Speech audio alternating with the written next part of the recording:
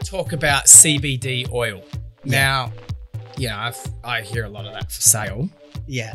Like, does it get you high? No, in a short answer. I'll give you an example of the difference. So you have the cannabis plant. Yep.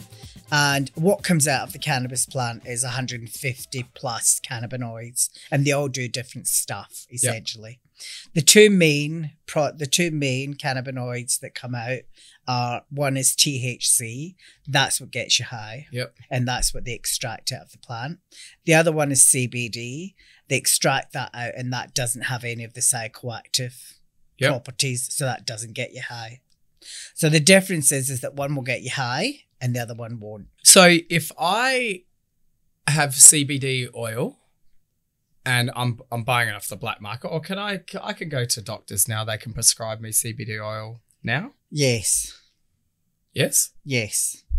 The trouble is, you can go to your doctor, you can get prescribed a CBD product, but there's no registered CBD products for prescription at this stage. There are two, which are Canadian. One's Canadian, I believe. One's of Europe, which are actually on prescription. So they're TGA approved. They're TGA approved, and there's only two. Yeah, and one of them is for drought syndrome. Yep.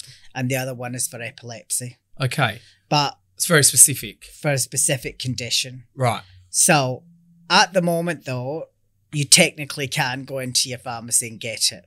It's just that we haven't, i.e. the Osmedican Group and other companies in the space are working on doing their clinical evidence, because it has to be backed up by clinical evidence. We can't just say CBD is good for, sleeping. Or or a multitude, because as we've all heard, cannabis seems to be this wonder drug, which I actually don't believe that it is. Yep. I think that, there's a lot of anecdotal evidence, but the reality is that you've got to get the real evidence, which means that it has to be for a specific indication.